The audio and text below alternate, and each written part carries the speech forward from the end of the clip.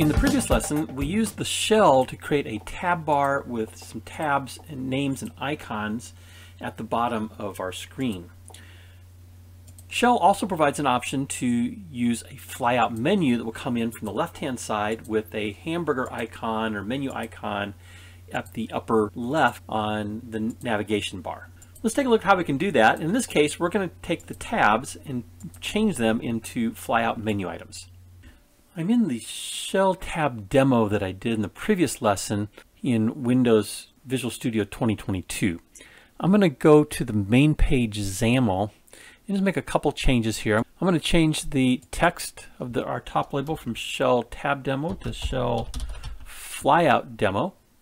And I'm going to change that size to 35 because it's going to be a little bit wider. And then let's change the text of the sub-label or the second label to say use the flyout menu at the top left to navigate. Now let's go back to our AppShell.xaml. So what I'm going to do here is I'm going to get rid of the tab bar.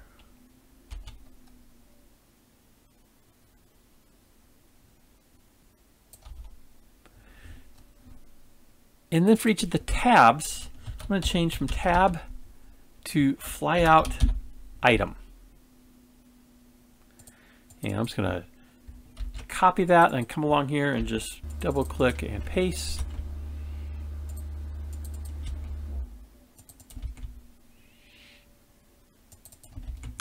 So I'm including the two pages that I built in the tab sections. Those pages do not exist. We also still have our C# page and our XAML pages. And I'm going to clean this up a little bit simply by selecting all that. I'm going to cut it and then just paste it again. So the last thing I'm going to do is up at the top here we have shell.flyout behavior is disabled. We're going to change that to be flyout. And let's run our project.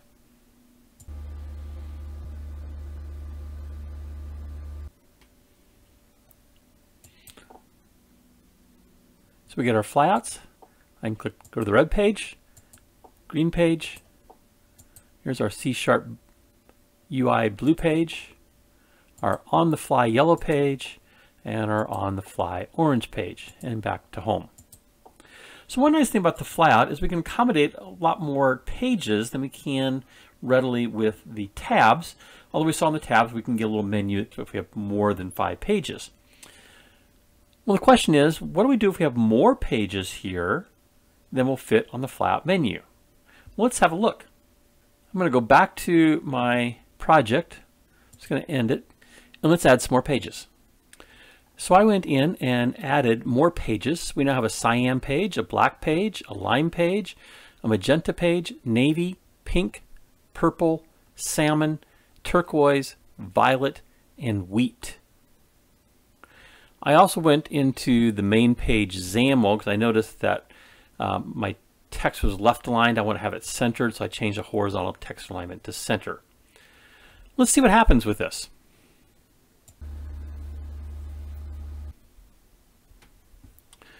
So my subtext now is centered.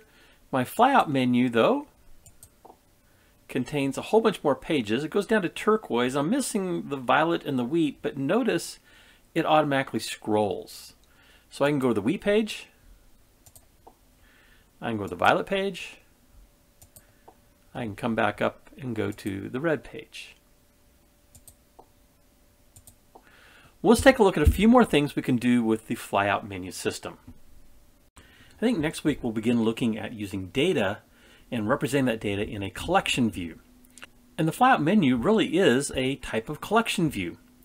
And in collection views, we can create data templates to represent each of the items in that collection view, how we want it displayed. We can do the same thing with the flyout.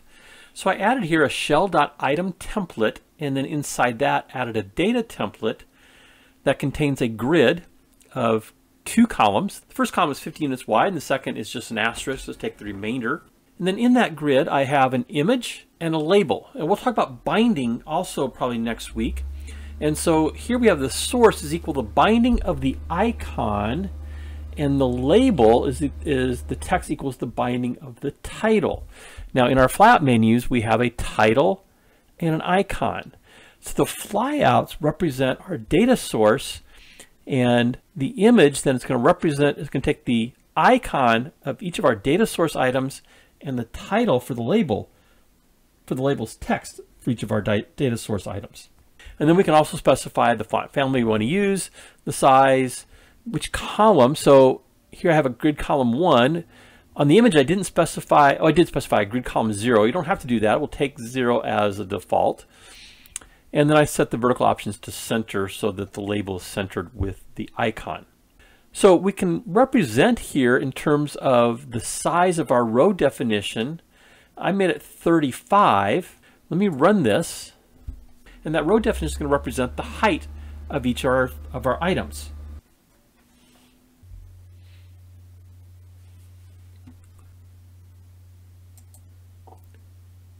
And there's our flyout.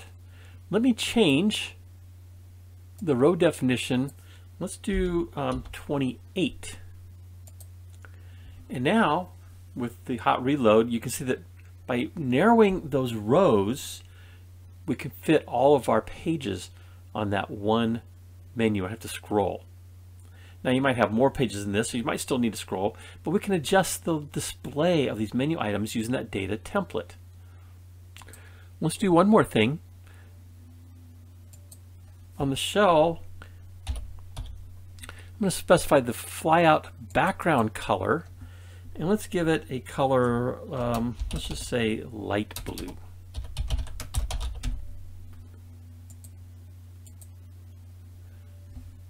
I'm going to go back to my application, and now you'll notice that the flyout is a light blue.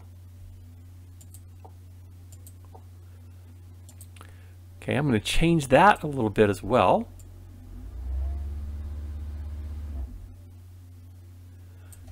Let's change this to background, to flyout background image equals, I had added an image earlier called background 30 underscore RGB.png.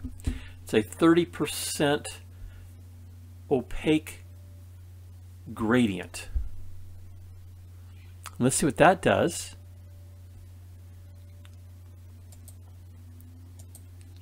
So now my flyout, I'm getting that gradient, but I want it to take up the whole menu.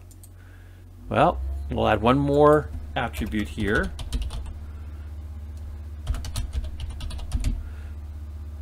Flyout background image aspect equals, and I'm just going to say fill. And now that gradient fills our menu. We can also create headers and footers for our menu system. I added a shell.flyout header, gave it a label with the text of colors, made the font size large, open sans semi-bold, and attributes bold, and they centered it. And then for the footer, I also gave a small label at the bottom to say click a color above to navigate, made it small, and use the same font, and so there could be 2 lines maximum on that label. Once again, let's take a look at this. On our flyout menu, I now get the header of colors, and at the bottom, I'm getting the click a color above to navigate. It kind of overlaps my wheat page, but as you scroll, see it stays at the bottom. We're going to make one more change, and that is I want to replace this text with an image. I'll just comment out the label. I'm going to add some text here of image source equals colors underscore header.png, another graphic I brought in earlier. And I'm going to set the aspect to aspect fit. And that now adds an image for our header. Makes it look a little cooler, I think. And we still have our footer at the bottom.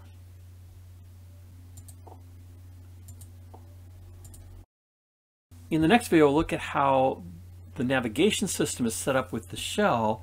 We can navigate the shell pages separately just as we did with navigation pages.